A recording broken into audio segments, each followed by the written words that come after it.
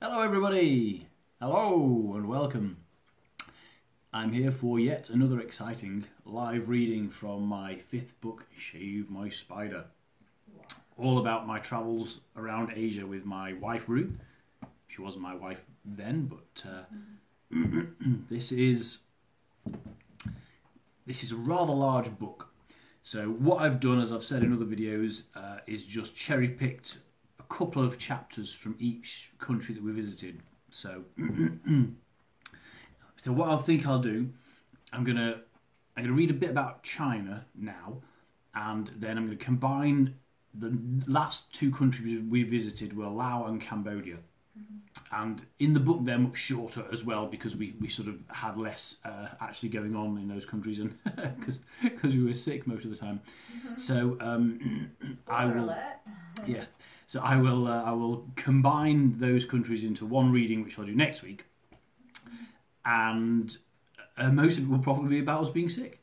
So hopefully you enjoy hearing about diarrhea and vomiting and other such delightful things. Stop it. Well, hey, you've read my book, so you must love that stuff.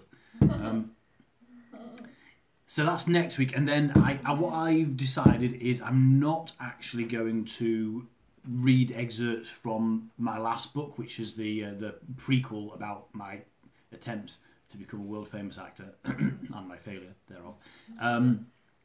It's not really in the same sort of travel vibe, and I wanted to do all this to sort of give people who couldn't travel during lockdown something to sort of have a smile about and stuff. So rather than go there on that one, I'll draw a line under this sort of series of lives that we're doing and have a think about what else to do next. So last one next week is basically the short way of saying that, and that will be Laos and Cambodia. So for now, without further ado, I will have a cup of tea. Very British of you. Yes, and to my R2D2 mug, because I know you care about that stuff. Everybody cares about our too. And yes, and yeah, we saw Empire Strikes Back last week on the big screen because of everything, all the movies not being released because of the impacts of the virus and that. I'm going to be away next weekend. I'm away next Oh, weekend. you are. Maybe the week after. Ah, okay. I just remembered. Okay. Breaking news. This just in. Rue's going away again, camping again, finding more gold. Hopefully more than she found last time. She's going away for a couple of days next weekend. So actually, I won't be doing another one next weekend. So luckily, when I was waffling, telling you all about next weekend, no bugger was watching anyway. Now, a few people have started to show up. So this is the official version. No book reading next week. The week after, I'll do Laos and Cambodia combined, and then we'll knock it on the head for a little while, and I'll sort of have a think about if there's anything else I can do. So that exciting business out of the way, let's get started before this becomes entirely me waffling about nothing. So China was a very interesting country for us for a variety of reasons. My apologies as I'm reading this if out of context, especially if anything comes across as slightly sort of xenophobic towards China and the Chinese people, but at the time we were having a really tough few weeks in the country, which was, I must say, almost entirely our own fault for going in so incredibly unprepared, which is what we do, and that's why my disasters result. It's not China's fault, not entirely. Even if it sounds like I feel that way a little bit in this book. So here we go. Training day. Trains in China have a hierarchy. The carriage class system is necessary to keep those who can afford comfort, as defined by their soft sleeper cabins, safe from the riffraff who are travelling with us on the hard seats. This was only the second worst class of ticket. There's a class system in the UK too, but in practice that vaunted first class carriage is very little different from the rest of the train. The only major exceptions being that they have little lamps on the tables and power sockets, and that they're almost entirely empty. You'd have to be mad to fork out twice the price for such an insignificant gain in comfort. After all, it's not like you're going to be there forever. Most train journeys in the UK average about 40 minutes. The longest possible single trip takes 6 hours. Not so in China. This train, taking us from Beijing to a place we'd been reliably told was pronounced Chongqiao, was a 17-hour ride. That didn't even take us halfway down the country, though. There were at least 3 more similar length trips in our immediate future. When we exited into Laos from one of the southernmost border crossings, we'd have covered well over 3,500 kilometres. That's like going the full length of the UK from Land's End to John O'Groats and back again, and then back again. For my friends from over the pond, it's LA to New York and then about a quarter of the way back again. It's quite a long way. And in hindsight, it was rather ambitious on a 30-day visa. Getting onto a train in China should be made into a game show.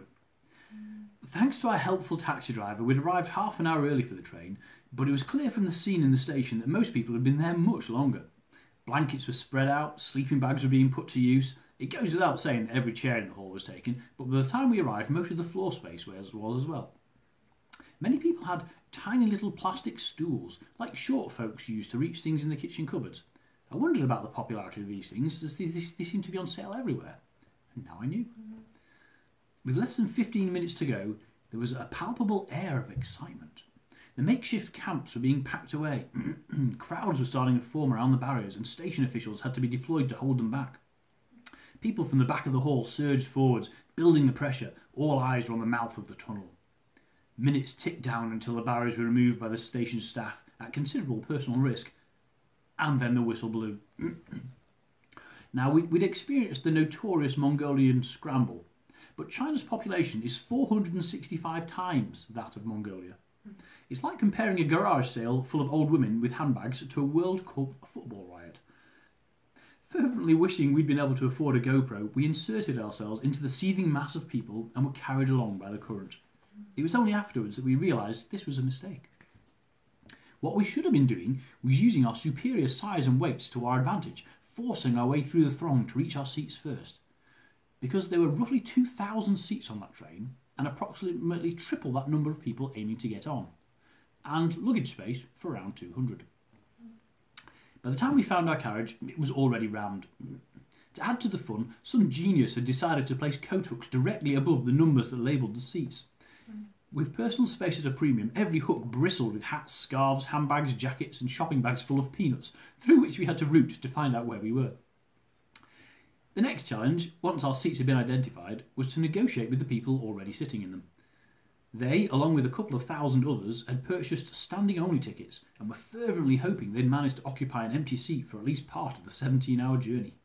I can't figure why they'd try this, as I'd never seen a single free seat on a Chinese train, and typically every inch of space down the aisle, every patch of floor, the gaps between the carriage, even the toilets is taken. So we presented our tickets, and the offenders eventually struggled out of their seats, against the flow of people getting on, ending up propped against our seats anyway. I had to strategically employ my elbows to remind one of them that my ticket price included the right to put my head on the headrest instead of his arse.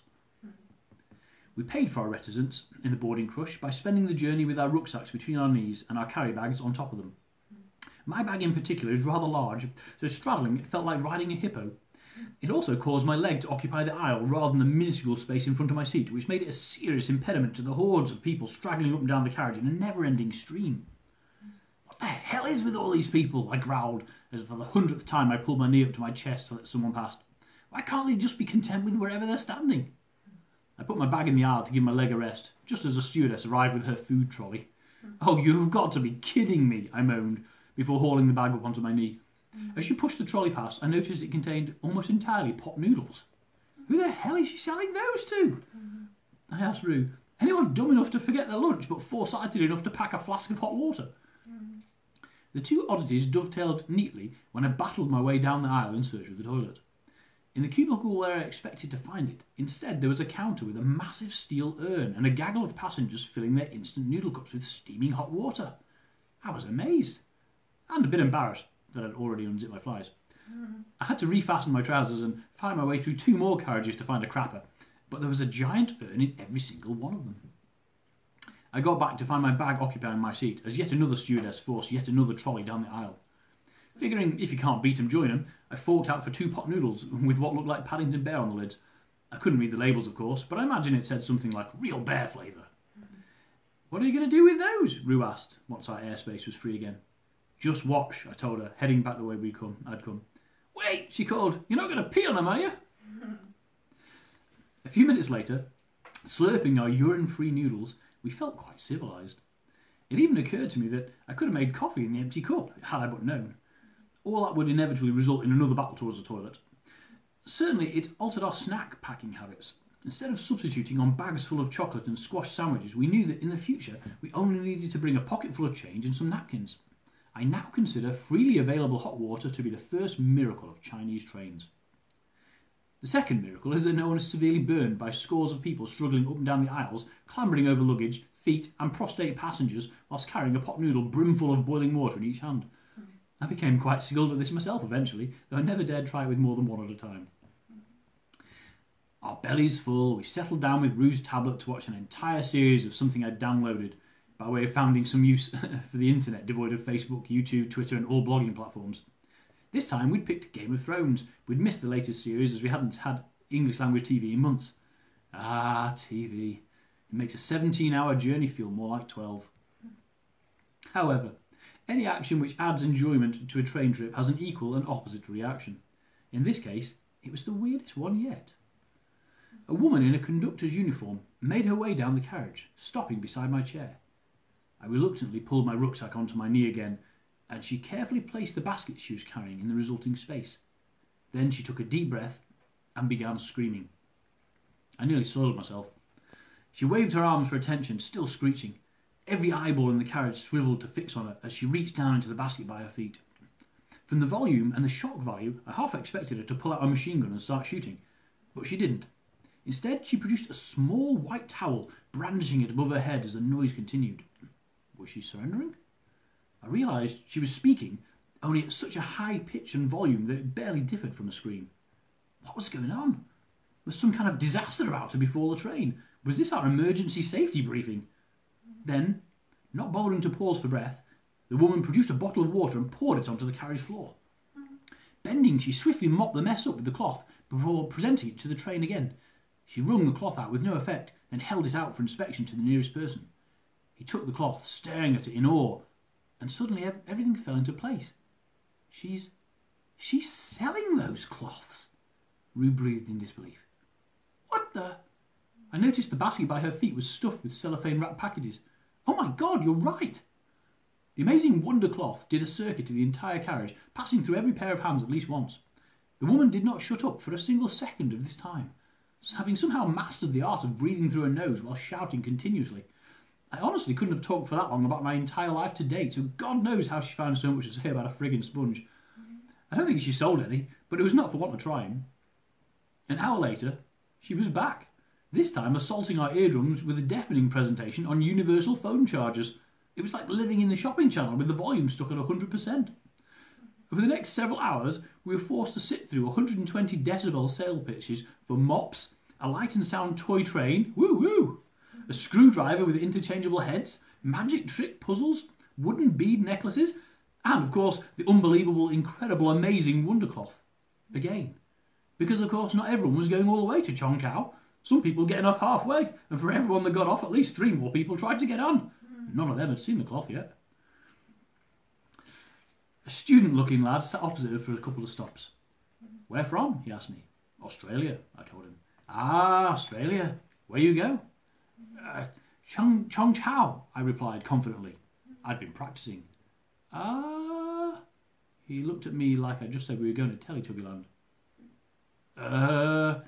It's spelt Zhengzhou, I tried. Then I gave up and handed him my ticket. Ah, you go Xingshou. Well, shit. If even the locals couldn't agree on the pronunciation on one of the biggest cities in the country, what the hell chance did we have? And now I'm going to flip forward a little bit to a story that a few people have asked me to read about going to Hua Shan, one of the 5 sacred mountains in China. Oh, actually, no, I'm not. So confused. Yeah. Oh yes, this is a slightly different one. Oh no, this is the beginning of the Hua Shan story. I'm sorry, I write long and complicated books. It's easy to get lost. Like travelling, really? Yes. Getting high.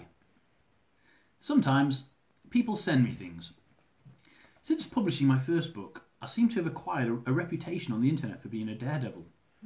No idea how, as I still faint at the sight of blood and I jump 3 feet in shock every time a car door slams. Personally, I think people are confusing bravery with stupidity. For example, I regularly walk out in front of traffic, not because I have no fear of cars, but because I'm usually thinking about something else and I don't even notice I'm in the middle of the road. Back in my university days, my friend James was the first person to notice this trait. We used to walk back to his house after class, and he would save my life on average 3 times per journey. It used to amaze him how once I started talking, all my other senses were completely tuned out. I hung out with him for 3 years, and I still don't have a clue where he lived. But anyway, that doesn't stop people from sending me things, pictures and videos of the world's craziest bastards tackling the world's craziest challenges, usually accompanied by a note saying something like, "You should totally do this." And without a fail, I always really want to do them. Hua Shan is one of China's 5 sacred mountains. I first came to know about it when someone forwarded me a blog post entitled "The Most Dangerous Hiking Path in the World." Now, I defy anyone to read that and not think, dangerous? Pah, I'll show 'em. Well, that's how my mind works anyway. Ru has recently started deleting this kind of email. At least a decade ago, a random bloke who had never been to China started collecting accounts of people who had climbed Hua Shan. He turned these stories into a hobby blog, which was filled with alarmist statements and third-hand reports of alleged deaths. The blog became quite a fixture on the internet, doing rounds of Facebook largely because of one incredible photo, a pair of staircases, both vertical, carved into the rock about halfway up the mountain. With dangling chains to help pull yourself up, these impossible stairs had become synonymous with insane adventure, and the legend of the world's deadliest hike was born. Back when we decided to travel Asia, China hadn't been on the cards. But Ru had desperately wanted to see the Great Wall, and when I'd added China to our itinerary, Hua Shan had been my one condition. Lying in hotel beds in Vietnam and Mongolia, she'd voiced her concerns time and time again. Always I'd replied by telling her that we'd wait and see. If Hua Shan was doable, we'd try and do it. If it became too difficult, well, we'd stop doing it. And if it became dangerous, well, that's what travel insurance was for. Not that I'd bought any travel insurance. I'd thought about climbing Hua Shan and about those crazy stairs for months. I lusted after them like a drug, because they were there, and other people had climbed them, and more than anything, I hate feeling left out. After today, I wouldn't have to worry about any of that, because today, at long last, we were going to climb Hua Shan, the most precipitous mountain under heaven, which I took to mean it rains a lot there. First, though, we had a chore to take care of. We'd visited Shan's central post office twice already on the advice of our hostel staff. Both times it had been closed, showing once again that if they didn't know the answer to one of our questions, they merely told us what they thought we wanted to hear. This time it was mid-morning, midweek, and the place was bustling. I'd done everything I could to wrap my Mongolian prize knife up safely and send it back to Australia. I'd wrapped it up like a birthday present and packaged it with a few bits of clothing we no longer needed. I placed a note in the box addressed to Australian Customs explaining that the knife was wrapped to fool Chinese Customs and paid $20 for it to be sent by the cheapest method possible. Sursis was stamped on the parcel, proving that even government officials getting rubber stamps made up don't bother to have the text proofread first. We caught the bus to Hua Shan from outside Xi'an train station as planned, but before we arrived at our destination, the conductor gave a long and angry-sounding lecture in Chinese. Ru and I looked at each other and hoped it wasn't important. Then we pulled up outside a cafe, and the rest of the passengers bolted inside and started chowing down on noodles. We dawdled on the pavement, not sure what to do. The conductor barked at us a few times, made an emphatic "you're in or you're out" gestures, then gave up and pulled a sliding door closed across the cafe entrance. "What just happened?" Ru asked. "I'm not sure, but I think he's co-opted the entire tour and turned it into a trip to his brother's restaurant." Shit. Yes, quite. This was a bit of a bugger, as we were on a tight schedule to climb the mountain. We had a long way to go, and the place we were staying in for the night, the only place we could afford, was on top of it. So with absolutely no advice forthcoming, and zero English spoken in the immediate vicinity, we did what we usually do. Wandered around vaguely, looking confused. Luckily, the 7,000-foot mountain looming over the town was hard to miss. We were on what appeared to be the main street, and it had distinctly an uphill direction, so we went that way. We passed shops and businesses and a car park with a huge brown tourist sign written entirely in Chinese. I pointed it out to Ru. "You see, For all we know, that sign could say, "This way to climb Hua Shan, tickets available right here, and free ice cream for foreigners." Yes, she said, but it leads to a car park. Well, true enough. The road terminated in wide stone steps, which we climbed hoping to find a clue. It was like a treasure hunt, only with the added incentive that if we didn't succeed, we'd be sleeping rough on a park bench, assuming we could find a park. What we did find was a small square in front of an ornately carved wooden gateway. "This looks like an entrance to a temple," Rue said. And she was right. It was naff all to do with Hua Shan, though, which was a bit frustrating. Finally, Rue spotted a sign about the size of a car number plate on the side of one of the temple buildings, which said, "Climb Hua Shan." It had an arrow on it, so we followed that down a lane to the side of the temple. It didn't look particularly promising, but after a while it turned a corner and we came to a row of ticket booths. "This is it," I declared. "We made it!" Rue was also exultant, and we did a little dance to celebrate. Then we bought tickets and followed the path towards a mountain. We walked for about half an hour before we realised we were still in the wrong place. You see, there are 3 ways up Hua Shan. The vast majority of people take the cable cars, even though a round trip costs $32 per person, in addition to the $20 scenic area entrance fee we just paid. The most second popular route, which we figured we were on, is the long path, a steep 6-kilometre hike ascending the mountain via paved walkways. I'd been referring to this as the boring way up. The third is the damn hard path, which is climbed only by the very dedicated and the very stupid, because it's damn hard. It starts right under the cable cars and pretty much follows their route, except that in the place of giant winches hauling 6-man gondolas up the mountain in 6 minutes, there are just stairs. Lots and lots of stairs. This path is compellingly titled "The Route Intelligent Takeover of Hua Shan," which is probably why everyone calls it the Soldier's Path. And that was the way I wanted to go. Bollocks. We retraced our step to the raised area outside the temple. We were quite literally back to square one. It's fair to say we were a bit pissed off at this point. Faced with no obvious alternatives, we wandered past the brown sign into the car park. A couple of guys were manning a barrier, and out of desperation I approached them. "Hua Shan, Hua Shan," I said, waving my hands over my head to mime cable cars. The 2 men exchanged a look that transcends language barriers. Why do we always get the crazies? Much frantic questioning and repeated pantomiming of cable cars finally conveyed the right impression, and they waved us in, pointing towards a minibus parked in the corner, which had a picture of a mountain on it. "Oh, bloody hell! Rue, you know what this car park is?" "What?" "It's the shuttle bus station for the Hua Shan Visitor Centre." Ah. Why did it take them so long to figure us out? Every Westerner who visits this place is going up the mountain. Those guys have one job, which is to put people like us on that frigging bus.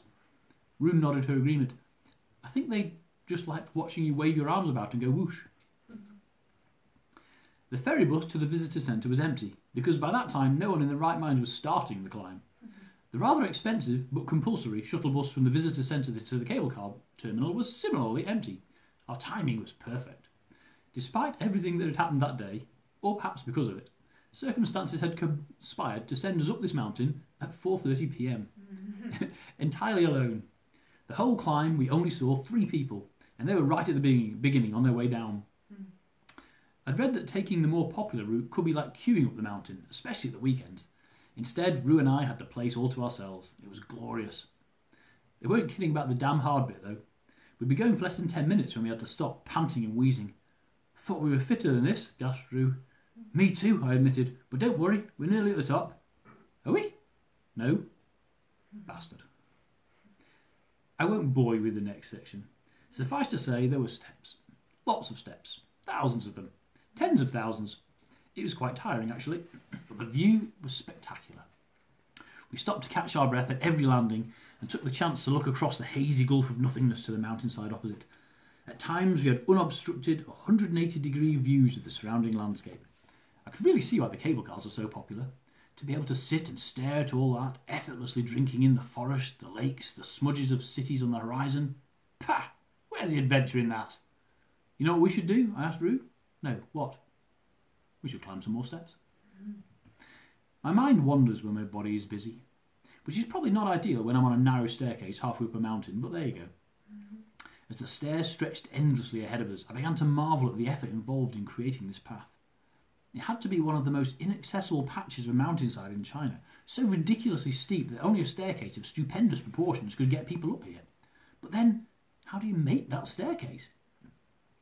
Why? With stone, of course. Massive great blocks of granite that must have weighed as much as a small car.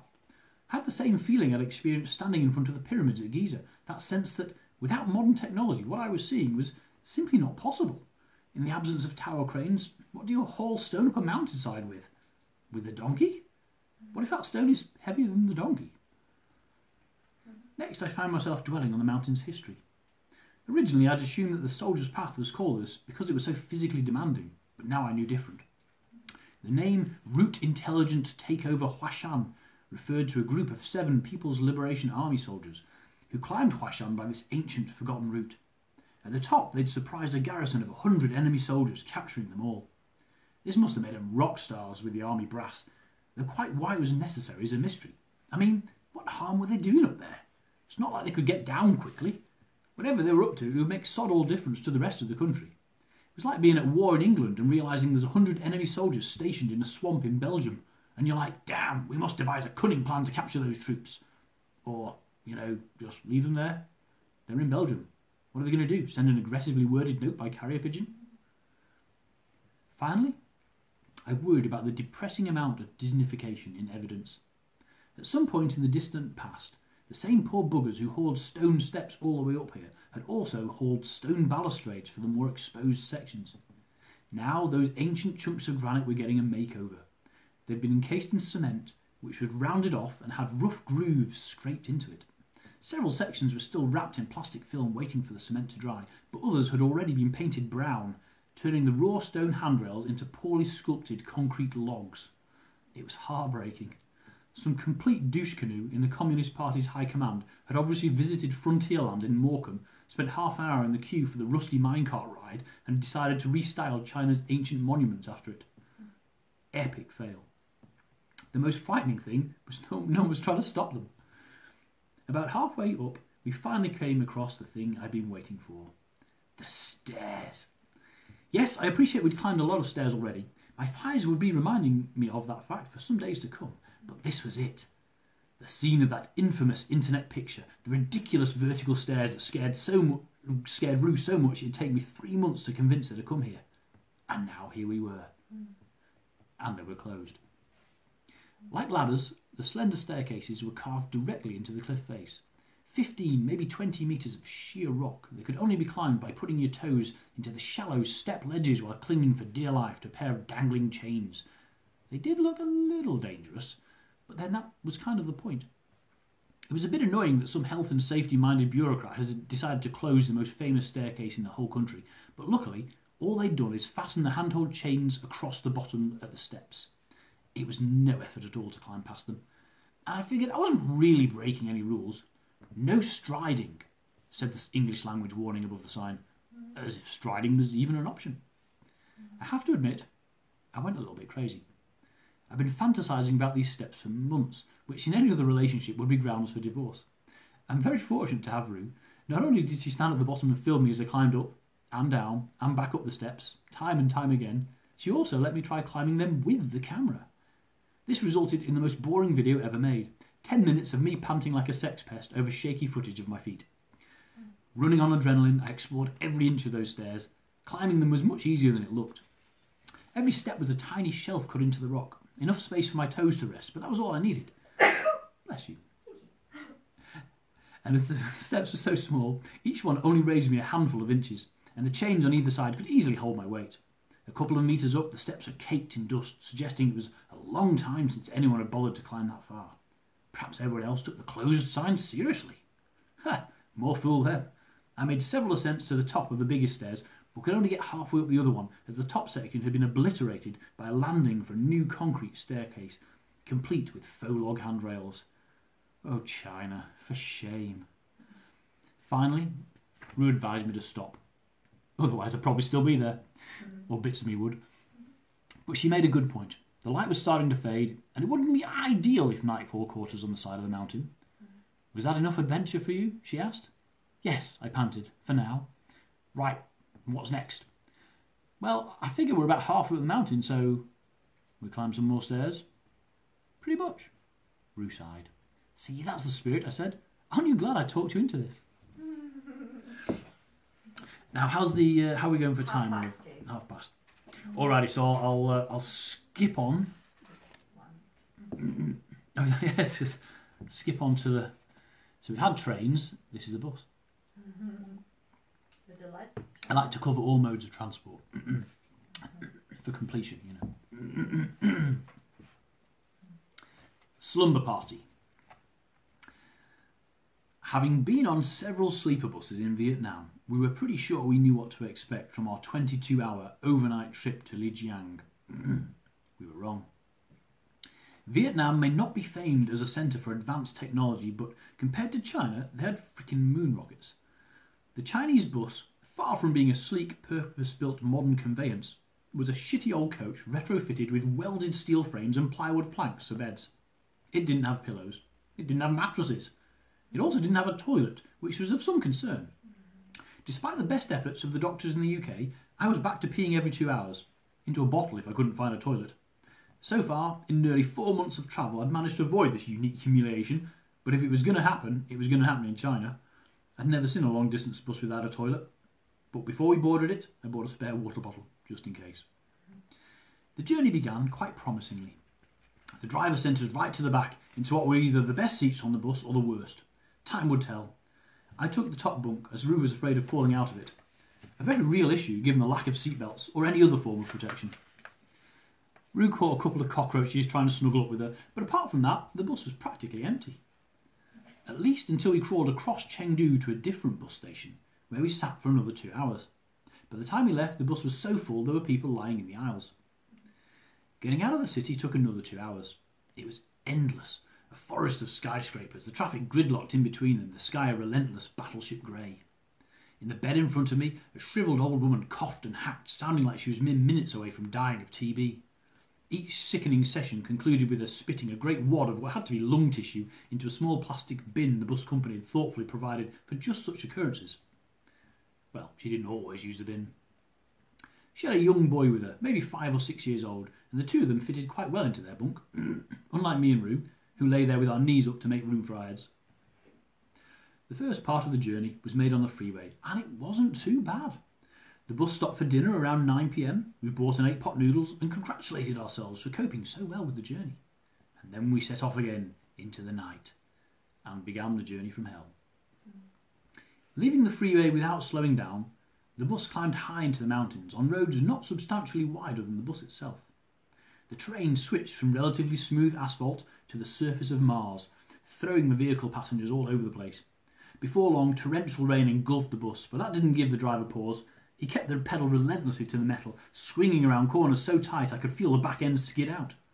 Never a good thing when there are precious precipices with a 1,000-foot drop on one side and solid cliff face on the other.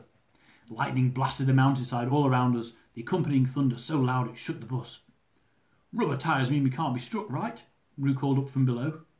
I have never been entirely convinced about the physics of this. "Yeah, that's right," I called down to her, hoping it was true. We stopped in the middle of nowhere to take on more passengers, the driver caring not one whit that the bus was already chock-a-block. The newcomers obviously didn't have tickets and were simply bribing the driver, which is probably why he was keen to squeeze every last one of them on.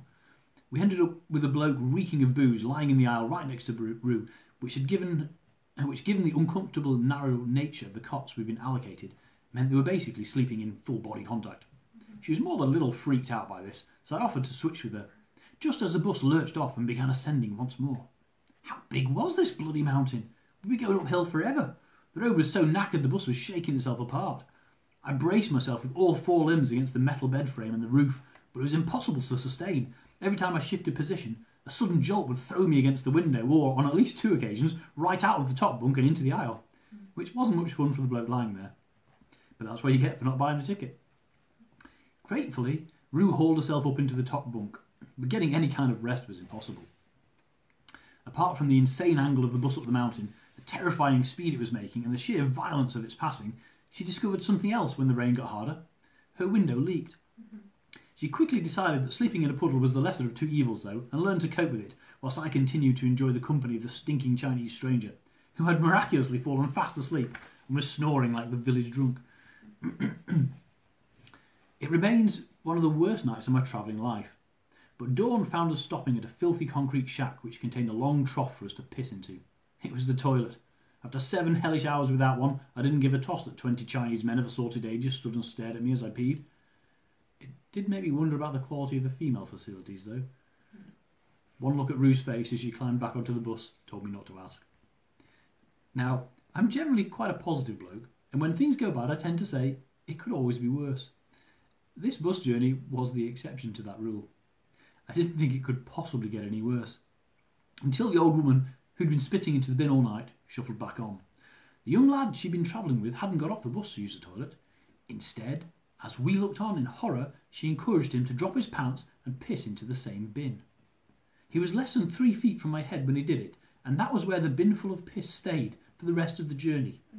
The old woman congratulated him afterwards as though he'd been a good little boy.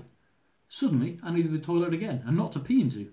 It's remarkably hard to vomit into a plastic water bottle. I spent the next stage of our journey contemplating the stench as the driver pulled the bus up by the side of the road in the middle of nowhere and went to sleep in the aisle for 4 hours. Amazingly, against all the odds, exhaustion won out and I dozed off. I woke up when the wet patch from Rue's bunk started dripping onto my face. I was still 3 feet from a bucket of fresh piss. My bunk was vibrating in time to the old lady's death rattles, and I was being spooned by the alcoholic tramp in the aisle. Yes, I've had better nights.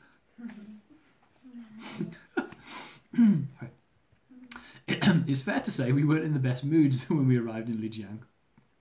When none of the taxi drivers hanging around the station would take us, a local woman waved us into a funky red Postman Pat van and gave us a lift.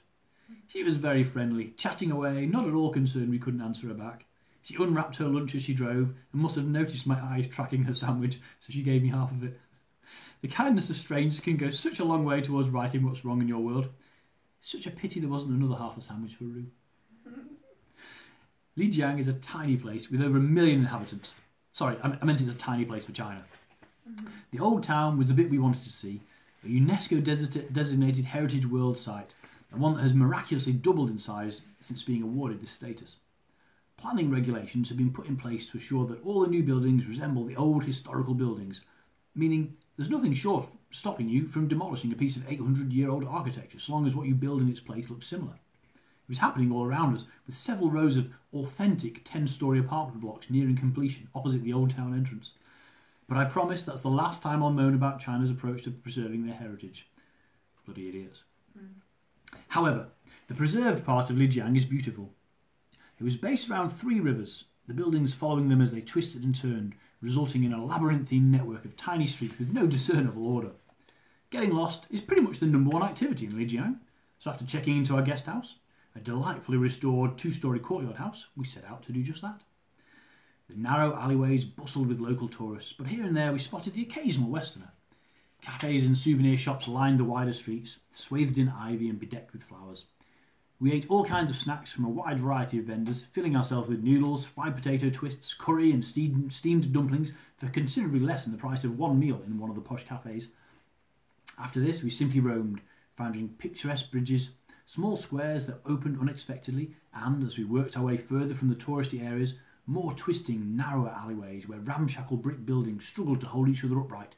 Old women scrubbed their doorsteps and washing hung from upper-storey balconies. Rue got so many photos she got cramp in her trigger finger.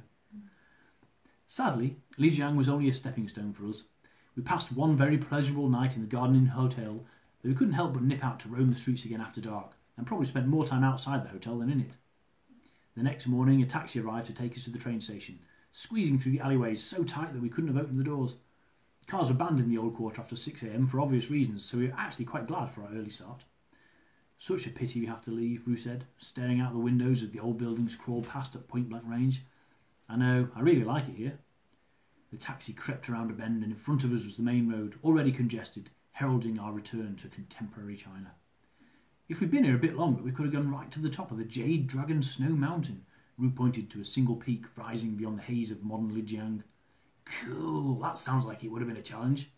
Not really, she said. It's got a chairlift.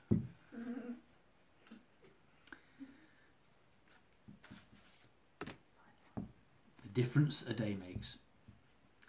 Our brief stay in Lijiang left us feeling restored.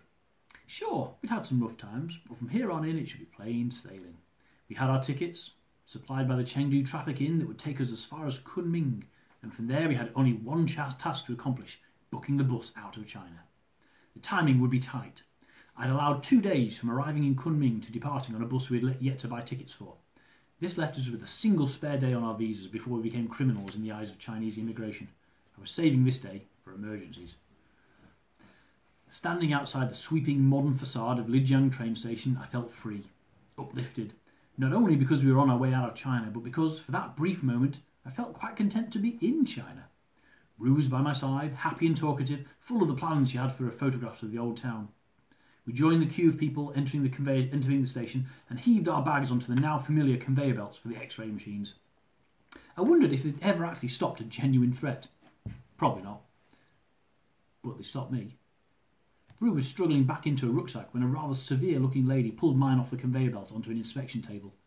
Her colleagues called out to her as she peeked into the various pockets. Then she opened the Velcro pouch attached to my rucksack's waist strap and pulled out my other knife. Oh no. It was my penknife. A small folding one with locking blade. It was what we used to cut cheese and salami for our picnics. It had travelled with me for as long as I can remember. Always there on my waist strap through country after country. I'd carried it through at least 20 different airports as part of my checked-in baggage. It had been around the world twice. It had been fastened to my bag throughout the length of China, and no one had commented on it once. And it was the first Valentine's Day present that Rue had ever bought me. I am not losing it to some damn Chinese bureaucracy. No, no, the scanner lady was telling me. She opened the blade and pointed at it, shaking her head. I sighed. Look. I argued with her for some time, getting nowhere because she had about as much English as I had Mandarin. Rue was getting nervous, so I sent her to join the crowd shuffling through the ticket barriers. Get on the train and save our seats, I told her. I'll have one last try at sorting this out and then I'll come to you. You promise? She asked. Of course. Okay, but don't try anything stupid. I won't. Turning back to the woman, I tried a different tack. What's your name? Write it down for me. I pulled a pen and paper from my day sack. Hey? I want to complain to your supervisor. I need your name. Oh, no, cannot. You can write your name here. Now, I need it to complain. No, cannot, she said, covering her name badge with one hand. Then get your supervisor. She left with the knife, and I stood there, eyeballing the rest of the X-ray staff for what seemed like an age. If the supervisor didn't show soon, I was going to have to abandon my attempt and make a dash for the train. Then a slightly older, immaculately groomed lady emerged from an office and came towards me. I am sorry, she said, her English sounding far more confident. You cannot take this knife on the train. But I've taken this knife from Beijing to Chongqing to Xi'an to Chengdu on many trains. Every time my bag was scanned, no one else had a problem with it. Yes, maybe different there, but here you cannot take. But why? Because it can be used as a weapon. It's very dangerous. Are you kidding me? It's a penknife, and I'm on holiday here. Do you really think I'm going to stab someone and spend the rest of my life in a Chinese prison? Yes, not you, but someone on the train can take. I promise that no one on that train is going anywhere near my bags. I keep them very close and safe. Oh, you don't know. Maybe you're sleeping. It's too dangerous. Look, I'll wrap it. Or you wrap it. Use tape so it can't be used. No, sorry. Cannot take. I'm not leaving without it. Cannot take. I was getting nowhere. Waiting for the supervisor had cost me valuable time. Rue had disappeared, along with all the people waiting for our train. The tunnel leading to the platforms contained only a solitary ticket checker, cooling her heels. I had a sudden moment of revelation. This knife, sentimental as it may be, was just a thing, a possession. In the grand scheme of things, it didn't matter at all. Whereas Rue was up there somewhere, alone, on a train bound for Kunming, almost certainly starting to panic. Announcements had come and gone over the PA system. I had no idea what they were about, but it was a good guess at least one of them was a warning of imminent departure. Rue would be as upset as me by the loss of that knife, but not nearly as upset as she'd be if I missed the train over it. Time to go. Okay, I told the woman, keep the knife. It cost $100. Maybe you can sell it. I grabbed my rucksack, swung it onto my back, and pulled my laptop bag in front of me. Then, the dreaded backpacker turtle, my least favourite mode of travel, slow, ungainly, and an obvious target for thieves and pickpockets, I waddled across the empty station concourse and flashed my ticket at the lady by the barrier. She snatched the thing off me and studied it intently, which I thought was a bit unnecessary. Then she thrust it back at me and yelled in my face. I ignored her. Now was not the time to fight the language barrier. Whatever her problem was, she would have to deal with it on her own. I made a move to pass her, but she blocked my way, still jabbering at me. I glanced around. She was making quite a scene in the otherwise empty station, and the few people still around were staring at us. No matter. I strode on, shrugging the woman off as she grabbed my arm. She was definitely agitated about something, but I couldn't deal with that right now. Just get to Rue, I thought. That's all that matters. The woman was screaming into a walkie-talkie as I set off down the tunnel. I could feel the ground sliding out from under me, a sense of vertigo I get when things suddenly go horribly wrong. What the hell is happening? I glanced back to see her gesticulating frantically towards the staff at the x-ray machines. Another announcement droned out any sound she was making, and I recognised the word Kunming. Oh no. Rue was about to be transported halfway across China on her own. I had to get to that platform. I was speed walking down the tunnel as fast as possible, and as I turned onto the ramp up to the platform, I noticed a group of people in uniform doing the same about 20 metres behind me. Only they were armed with automatic weapons. Shit! I had no idea what was going on, but someone must be pissed off about something. It was a race now.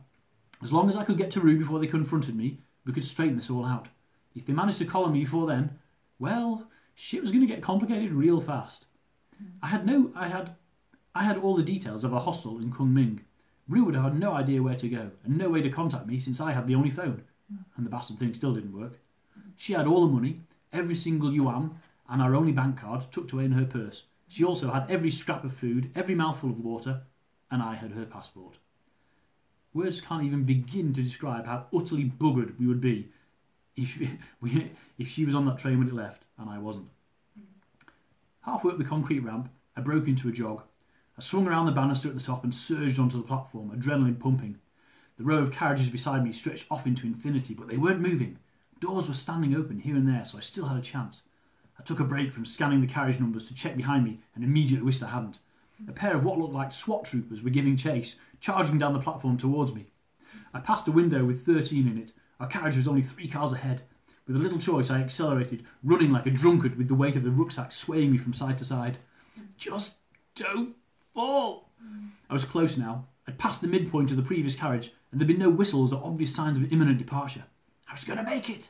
An angry cry sounded behind me as I came abreast of the right door and hauled myself up through it.